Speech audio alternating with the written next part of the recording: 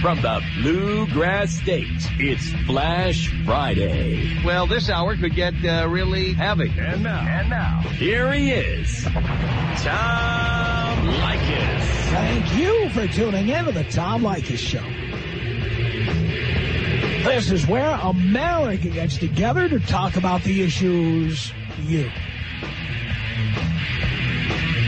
really care about. It's a different kind of a radio talk program. We're the radio talk show that is not hosted by a right-wing wacko or a convicted felon. No, I am your host. Write down our toll-free telephone number. You're going to need it. It's 1-800-5800-TOM. 1-800-5800-866. Here we are at the Kentucky Bourbon Festival on the grounds of the Jim Beam Distillery in Claremont, Kentucky. God damn it, Monday and Tuesday our show will come to you from the antiquated and pretty much broken down CBS Broadcast Center, located at the intersection of 57th Street and 11th Avenue in New York City. I will be there speaking into a Crosley board with dial pots. That's right. And we'll have gooseneck microphones with very squeaky, joints that will squeak on the air, and my chair will squeak. And there will be lots of fluorescent lighting, so I'll have a major headache when I'm done working there. And it has all the warmth of the Pentagon. It's just... Other than that, it's fantastic. And if I'm lucky, I'll bump into Katie Couric in the hallway. That's coming Monday and Tuesday. We'll do the show from New York City. And the following week, we're going to be in London, England, for God's sake. Doing our show from London. That is going to be good. And Gary will be there, and Elvis will be there, and a bunch of other people will be there. In fact, one of our guests while we're there is going to be a fellow named Filippo Bartolotta, who is the guy who set up my tour to Tuscany, where I went this summer. And Filippo is coming in from Tuscany. He's going to fly up to England, and he's going to do the show. And among other things, we're going to talk about his new book. And I'm just going to tell you this much about his book. He can't get a publisher in the United States because it's that controversial. Maybe after he appears here, he'll get a publisher. But that's going to be something. And the L.A. Kings playing the Anaheim Ducks, the first time the NHL has played regular season games outside of North America. Fantastic. Looking forward to that. And finally, the caravan of being on the road so much since the beginning of July will come to an end. We'll be back in L.A. to stay for the fall on October 2nd. But you've got shows. Does it really matter where I am? Do you care? There's a show every day, same time. I might be in a different time zone. I might be in a different place. I might be in a studio. I might be in a hotel lobby. You don't know where I'm going to be. Right now, I'm at the Jeremiah Beam home. The home of Jim Beam, for God's sake. It's all good. Wide open telephones on the Tom Leykis Show. Anything goes, anything at all. We can talk about anything that's on your mind. It can be anything we discussed on the air this week, anything you think we should have talked about. You can call up, yell, scream, complain, jump up and down. It's all fair game as long as you're absolutely fascinated. If you're not, we kick your ass the hell off the air. All you do is call us 1-800-5800-TOM. 1-800-5800-866. Richard on the Tom Leykis Show. Hello. Hello, Tom. Hello, Richard.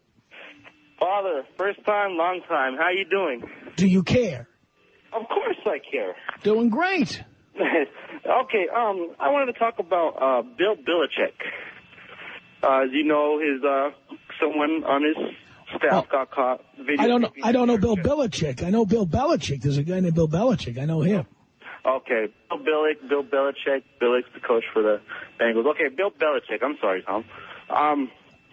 I want to get your opinion on that because obviously with the referee scandal going on in the NBA, obviously that's going to hurt, someone, a fan of basketball, whereas it might hurt a fan of the NFL as well. I mean, he was fined $500,000. Personally, the Patriots were fined $250,000 and will lose draft picks depending on how far they go on in the season. Don't you think that is kind of light on the guy? Yes. And you weren't listening. I said that before. I mean, the guy should have been suspended without pay for at least half a season. And I think the whole season. Yeah, I mean, well, I heard you mention in it sometime earlier this week about suspending him with no communication at all. Right. Practice squad and everything on, so on and so forth. And, I mean, it goes back all the way back to when they played St. Louis in the Super Bowl. I watched a documentary because my brother's a Rams fan. I just happened to be watching the documentary that he had saying every time St. Louis got the ball, someone from St. Louis, they were there. It's just, it goes back quite a ways. And, I mean, as far as head coach Bill Belichick going down into the Hall of Fame, there's going to be, I still think there's going to be a lot of asterisks by all his Super Bowl wins and all of Tom Brady's victories that he's posted in throughout his career. Well, it's really not Tom Brady's fault. No, it's not. Tom Brady's not responsible for this. No, it's not. And I don't think Tom Brady's going to the Hall of Fame in the NFL. I don't think that this is going to stop Tom Brady from getting into the Hall of Fame. Okay, well, you think it's going to stop Bill? Well, that's another question. And the answer is it's too soon to tell. But I'm guessing no. Because we don't know for how long he was doing it. And because the commissioner of the NFL doesn't seem to think it's as big a deal as some people do because the punishment is relatively light. Yeah. So, and by the way, this isn't going to hurt the fans as much as it's going to hurt Las Vegas and other gambling entities. Because really, the people who are going to not trust the NFL anymore are going to be the people who lay down their hard-earned money betting on it. Mm-hmm. But as far as people who just like to sit and watch it on TV, it's not going to stop people. Did you watch the NFL last weekend? I did. It beats in my heart. Yeah, the air I breathe.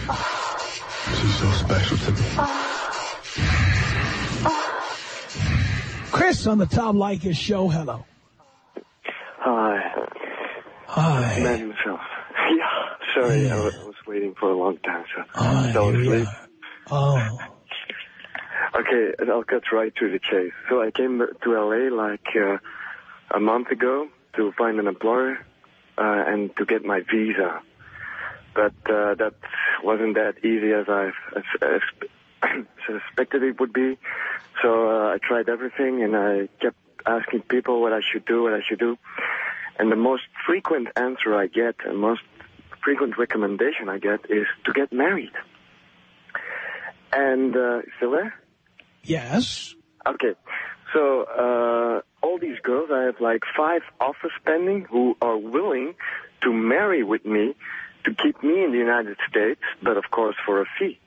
And I was like shocked. I mean, back in Europe, a marriage still means something, but here it's apparently something that only is for the money. Well, wait a minute. You're only in it for the visa. Yeah, that's true. Well, but I'm not actually considering marriage to get my visa. I just think it's retarded that in the United States you more easily get your visa by getting married than, for example, I have an MBA. It would take me like almost 2 years to get my visa, but if I get married, I would have it in 6 months. That's completely crazy. Well, actually, you'd have a visa, but you wouldn't have a green card for a long time, years, in fact. And then you wouldn't be a citizen for many years after that if that's what you wanted to do.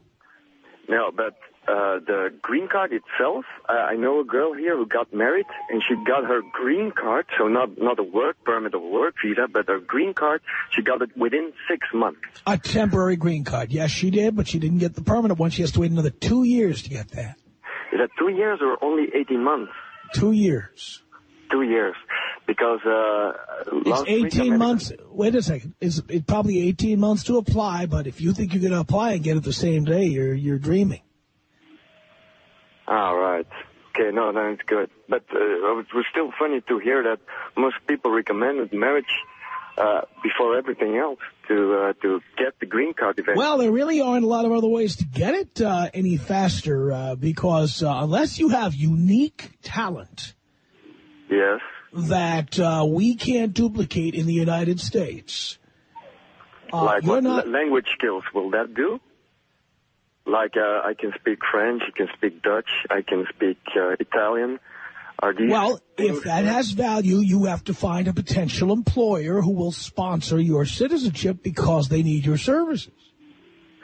Exactly. But even then, I feel like if I go to an employer and I have this interview, I do know these languages and I have an MBA degree, but there are always like a dozen Americans waiting in queue in line to get my place because the visa. Well, you're going like to have you to. said, it takes You a while. are going. You are going to have to identify the companies that will find your skills to be valuable.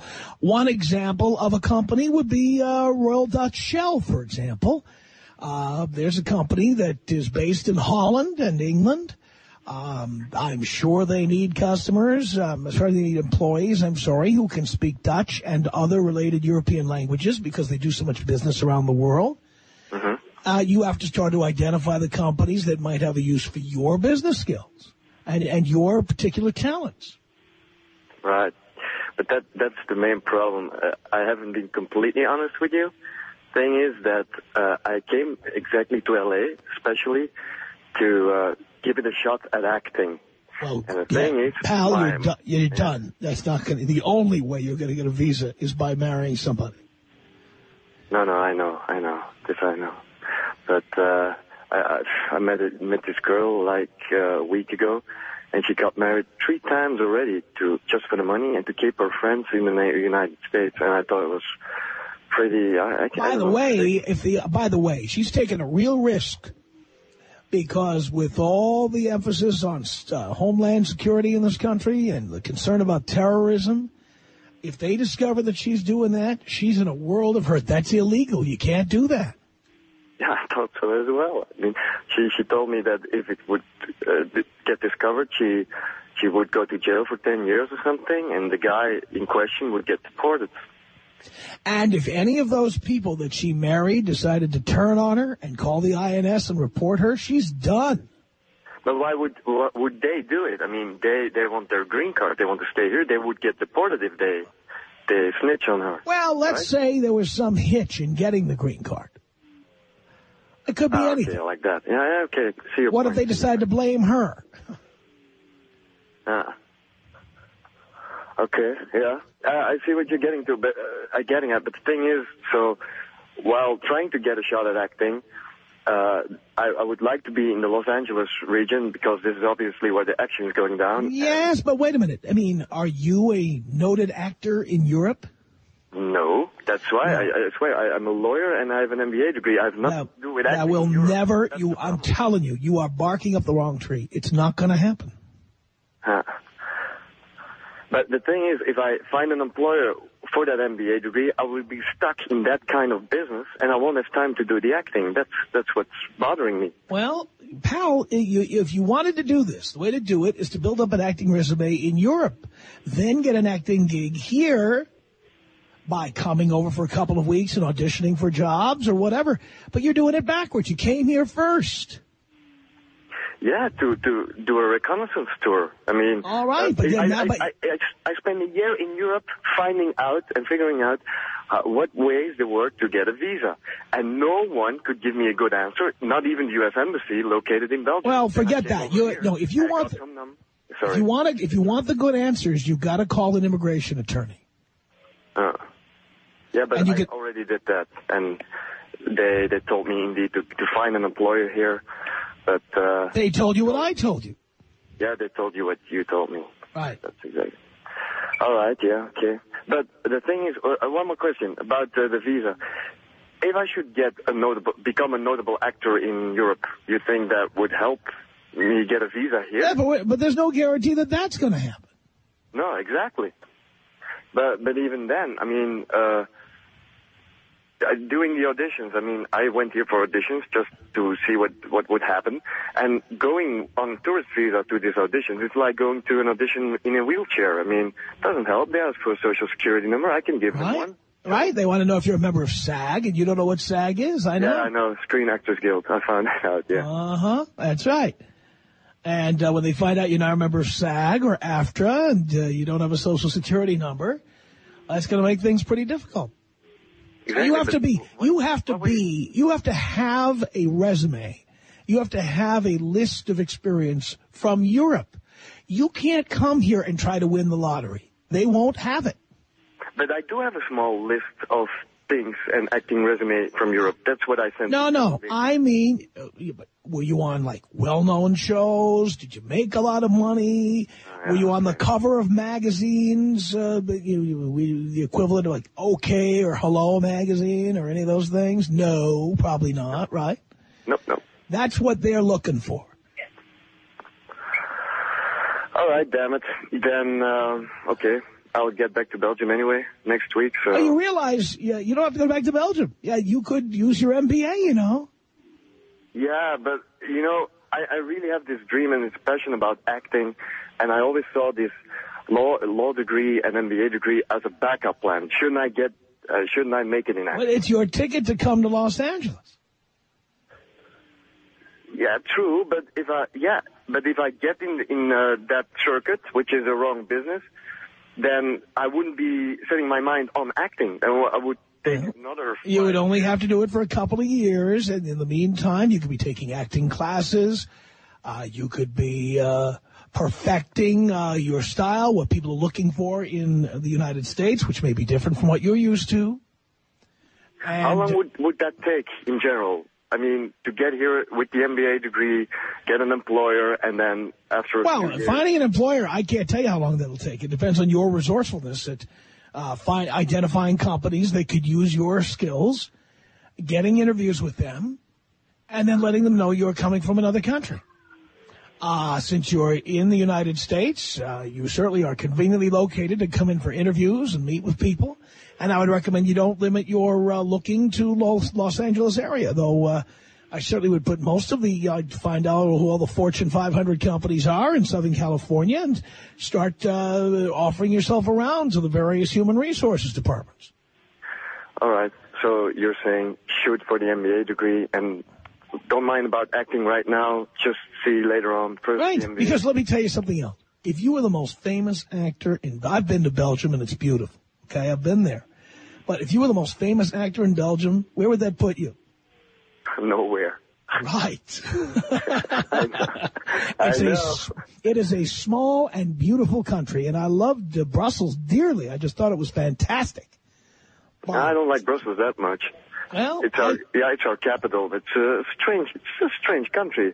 I mean, with 3 different language things going on, but no, Brussels, Antwerp is much better, man. Yeah, Next time you're in Belgium, go to Antwerp. I've got listeners, by the way. I got a call last week from Belgium from a listener who's listening on the internet. Well, I'll be listening too. I learned about your show like 3 weeks ago when I was in the car, and I listen to it all the time. It's quite fun, and actually, it's also funny to see such notable difference between girls here and girls in Europe. I mean, I find them here much more. Okay, girls are all the same, they say, but, I mean, here they are much more superficial, like, hi, how are you? I'm fine, thank you. And they don't mean a word about what they're saying. And I don't know, they sound kind of fake. Well, that's why that's why, as an actor, you have to perfect your skills at saying meaningless stuff to chicks so they'll give you the sex you're looking for. All right. Yeah, okay. We'll see about that later. First the visa. All right. Good luck on that, Chris. Let me know how you make out. And thank you for the helpful information. Nice chat. No problem. I'm here to help. Tom Leykis. 1-800-5800-TOM. 1-800-5800-866. You see any other headlights on out there yet, Valerie? I'm hoping they hurry up because I want to flash somebody. If not, I think I'll just flash anybody. You'll just flash anybody. You don't care. You're ready to show them. I'll have to tell them, put on your lights, lift it. Oh, yeah, this got a guy. He hears you. Oh, really? Yeah, he just turned on his lights, and he just came right by me. Did you show him? He's a Tom Leykis listener. I love that. Okay, I just flashed it. It's Flash Friday on the Tom Leykis Show. Oh, yeah. It's the Tom Leykis Show. At 1-800-5800-TOM, wide open telephones. By the way, we're getting calls about this. If you'd like to get involved with Luke Robitaille's Poker Charity at the MGM Grand Hotel, it's going to be next week. Call this number, 310-441-9720. Got that number? 310-441-9720. And I'll tell you something about Luke, and I've known Luke for a while. When he gets involved with these charities, he's completely into them. You know, he doesn't do these for promotion or self-promotion or any of the usual reasons so many people do charity events. Luke is really involved in this stuff.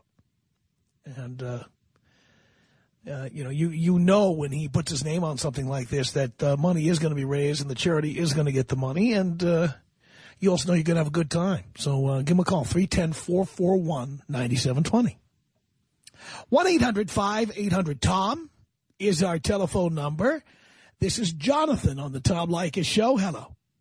Hey, Tom. How you doing today? Great. Great. I want to ask you a question. I'm currently in the Army, and I know your feelings on getting married, but being in such a different circumstance, I was wondering what your feelings on being married would be if a person such as myself were in the Army. I especially think you shouldn't get married. Even more for you than anybody else. Why is that? Because you have not achieved in life what you're looking to achieve. You are too young. Being in the military doesn't mean you need to be married more than other people. This is a period of time in your life when you should be having fun. And wearing a uniform is the best way to have fun. Women love that. Yeah, but that's not really why I joined, you know. I really No, I didn't say that's why country. I didn't say that's why you joined. But it's certainly one of the benefits. Yeah, I guess that could be true. There is also a very high level of divorce and infidelity in the military. Very, very true, and that's one thing I had to think about long and hard about before I got with my wife. So you see, you do not need to be married. And in fact, what do you actually want to do for a career? One more time, I'm sorry. What do you want to do for a career? I want to work with computers for a career. All right, well, I always say until you've gotten to your dream job, you should not be married. All right. Because women are not tolerant of the work and the time you have to put in to become successful. Okay. All right. And they will generally slow you down, if not stop you. I don't know. I just think it helps a lot to have a wife when you're married, for the mostly moral support, going away. Why do you need moral support? Why can't you support yourself? Yeah. Well, I guess that's a good point of view. Can you take me out Lacey Peterson style? Of course I can.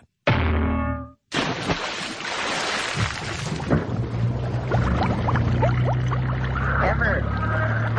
Hey. Emmer. Mitchell, Now, we talked about that Carl's Jr. Patty Melt commercial the other day, and we had the guy the rapper, who did the music.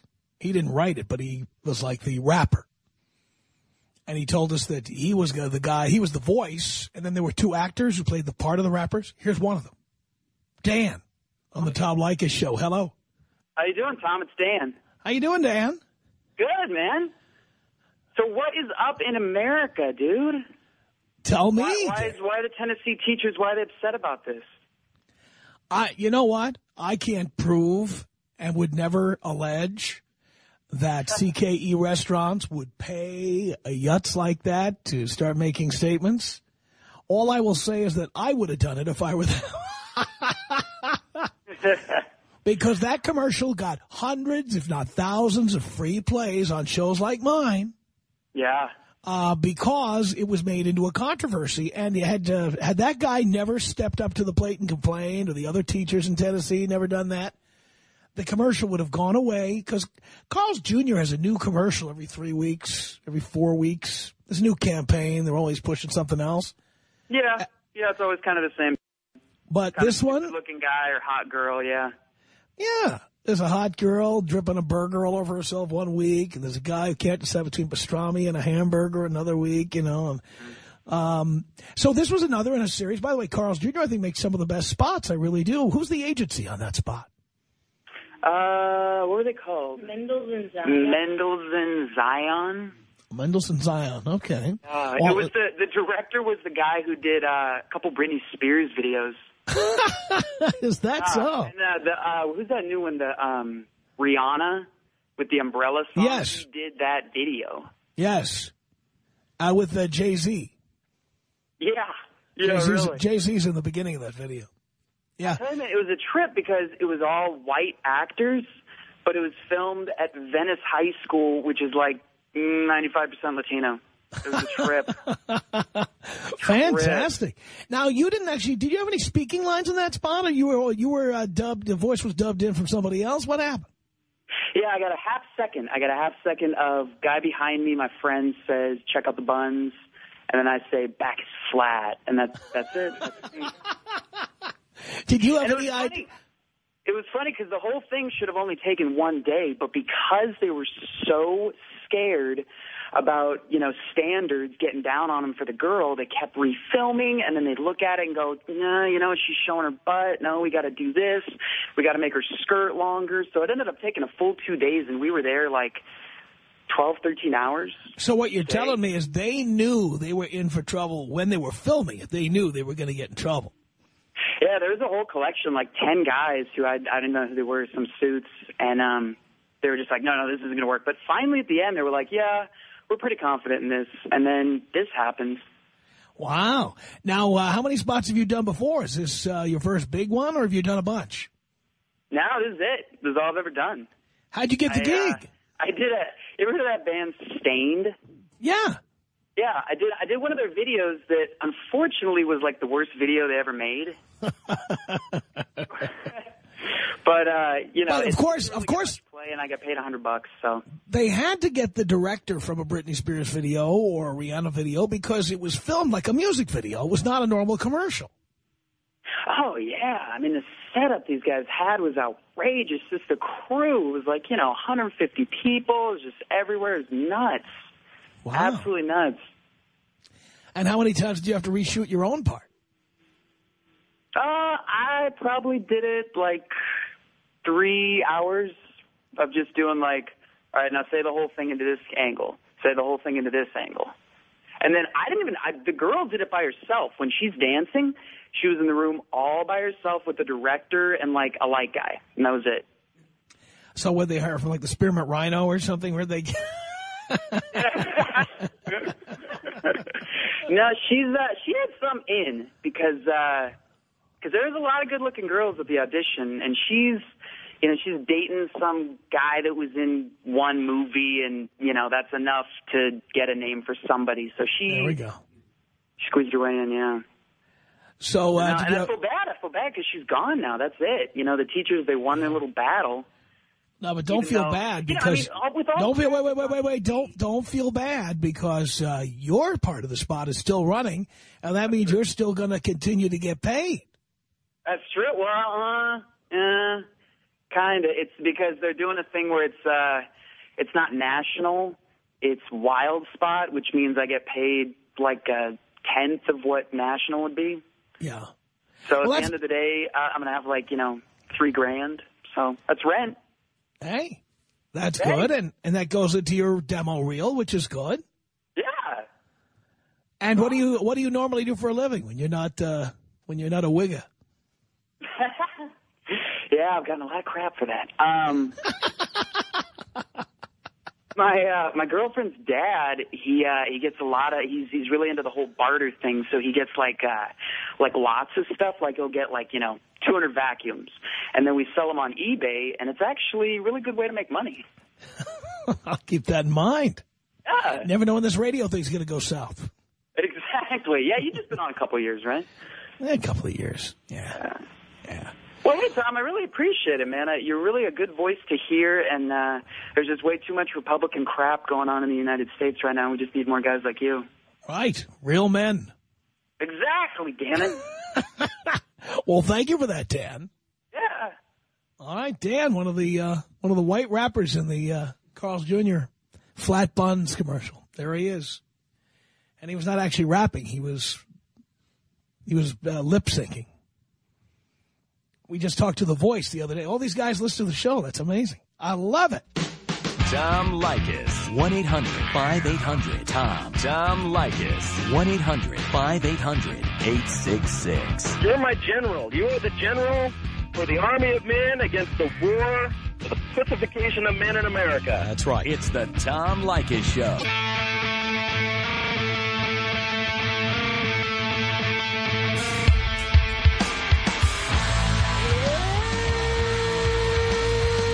It's the Tom Leykis Show. From the Kentucky Bourbon Festival in Claremont, Kentucky. Here we are on the grounds of the Jim Beam Distillery, drinking bourbon and doing a radio show. This is Chris. Hello. Hello. Is that a question or a statement? Hello, Tom. What's happening? Not much, Chris. Listen, Tom, I just had a call in. I love your show. I just had a call in because you're absolutely wrong about Jim Cramer. And that's a surprise because you're normally correct on most topics. All right, if I'm wrong, Barron's is wrong. So tell us how Barron's was wrong. Well, here's the thing, okay? The big fight over at Barron's is who advertises at Barron's, okay? It's the big fund companies, Fidelity, Vanguard, so on, okay? They advertise constantly through Barron's, okay? It's a lot of money for Barron's. So Barron's was there just to write something bad about Cramer because Cramer gives people hope. Okay, well, why would mutual funds? Why would mutual fund companies want people not to have hope? Well, no, it's not hope. It's hope that I can do it myself. I can pick stocks instead of just buying their mutual funds. Yeah, but then statistics don't lie. Which statistics were misquoted in this article? Okay, well, here's the thing. Okay, their whole analysis on the overall performance of Cramer's picks is just completely wrong. I mean, how exactly would they go about judging if one of Cramer's picks actually made money? I mean, do we give it a week? Do we give it 2 weeks? Do we give it 3 weeks, a month, and so on? Well, Cramer doesn't exactly encourage Cramer doesn't exactly encourage long-term holding of stocks. Well, I mean, obviously that's not. I mean, here's the thing, okay? No one has a crystal ball on Wall Street, all right? That's exactly, including Jim Cramer. Go on, Tom? Including Jim Cramer. Yeah, of course. No one does. No one has a crystal ball. I wish I did. I run a hedge fund, okay? You sound like Jim Cramer. But no one has a crystal ball, okay? What Cramer does is he teaches people, if you listen, and you're not just like some bozo that's going to just, buy one of his picks and most people hold it forever. Yeah. He tells people what to look for, when to sell, which is the most important thing. Not necessarily when to buy, but when to sell. So all these stories about the millions of people on Wall Street who are making a fortune shorting Jim Cramer's picks, these are a lie. Every one of these stories is a lie. No, I know people that do that in the business, and there's a lot of money there, and they're making more money than the average schmendrick who is writing down the ticker symbols of everything Jim Cramer is recommending, aren't they? Come on. Well, come on, Tom. You're smart enough to know that you just can't buy something that someone says and just leave it. But that's what people... Pal, Cramer has something going for him, all right? He was a hedge fund manager, and he was one of the best on Wall Street. He performed over 20% every year. Every year. You know how tough that is? That has nothing to do with whether the picks he announces on television. What he's talking about, how did he perform? It's not the matter of whether he knows what he's talking about. It's that he's claiming ignorance. An article saying that this guy's a phony. It's not that they said he was a phony. The word phony doesn't appear anywhere in the article. It says that if you bought his stock picks, you would not do as well as you would in an index fund. Right. Well, and by the way, Barron's, if Barron's was so concerned about mutual funds, their advertisers and what they think, then why do they give their own stock picks all the time? Listen, Barron, that's the whole debate, okay? These funds I'm asking you. a ton of money. Barron's gives their own stock picks. Why doesn't Barron's just say we're going to stop giving stock picks because you should buy mutual funds from our advertisers? Why do they put stock picks in Barron's if they believe that they're going to... There'd be nothing else in the newspaper. That's right. The point, Tom. Tom, that's the By the way, here we go again. By the way. Are you ready? Ready for this? He did it. All right, this is what I'm going to tell you. And Kramer outperformed Are you not hearing me? Are you pretending not to hear me? Or did we have a technical problem again? What's the deal here? Listen. Now, I actually do think there is something fishy about that article appearing in Barron's, but it's not what you think. What's your take on it? If you read the Wall Street Journal and Barron's regularly, you will start to notice a pattern that has been showing up in both newspapers. Rupert Murdoch has just purchased, although does not yet own the Wall Street Journal and Barron's. He doesn't own them yet. He bought Dow Jones. He's going to own these newspapers. Of course. And isn't it interesting? Isn't it interesting that, let me finish my whole theory, and then you can criticize it or say, all right.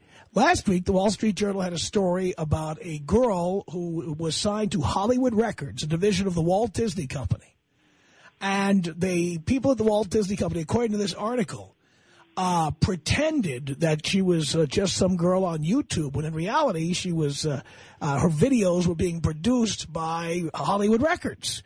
And the Wall Street Journal is doing this story, but it's pretty well known that the Walt Disney Company has been an arch rival of Fox for years.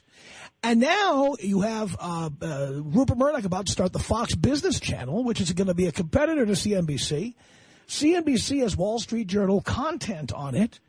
And suddenly Barron's decides to do a story ripping somebody on CNBC. I believe these are people trying to curry favor with Rupert Murdoch in advance of his taking over. That's what I think is happening at Barron's. Having said that, I believe every word they wrote was true.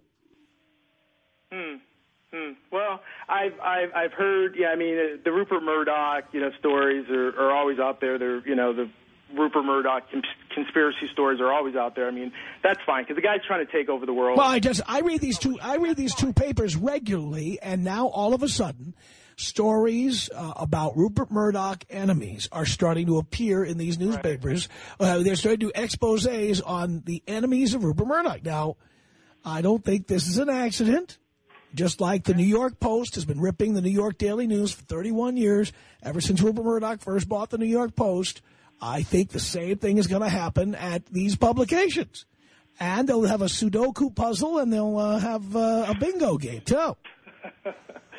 Well, yeah, Tom, listen, I don't doubt what you just said. That may very well be true. But I'll tell you, of the people on Wall Street, the people who work, the brokers, the managers, and so forth, okay, of the people out there, Jim Cramer is one of the most respected people on Wall Street because he did it. Yeah, but if he walked into a boardroom and started throwing furniture and screaming at people, he would not have that respect, okay? And for Barron's, I just want to make one point.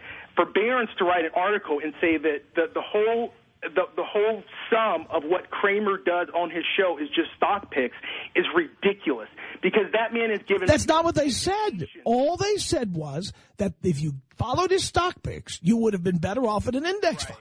Right. That's all they said. But, Tom, implied in that is that that's the only reason why Cramer's there. Needless to say, they did not write... No, by the way, the only reason Cramer is on... I don't think CNBC could care less about the accuracy of his stock picks. The guy throws furniture, and now they have viewers at night, okay? That's all they care about. Yeah. Well, I mean, that's a business, too. But what I'm saying is that Cramer made it on Wall Street. He knows what he's talking about. He was one of the best managers on Wall Street. That doesn't mean that the stock picks that he gives out on his show are going to make people rich. I would like to meet one person who got rich watching this show. Well, you will. If you listen to what he says on his show, not necessarily, buying a pick that he throws out or people calling an ass during the, what's it called, lightning round, whatever. The lightning round.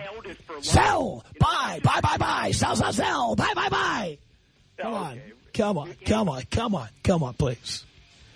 Our email address is my name. It's tom@blowmeuptom.com. Our thanks to the folks at Jim Beam, baby. The Tom Leykis Show.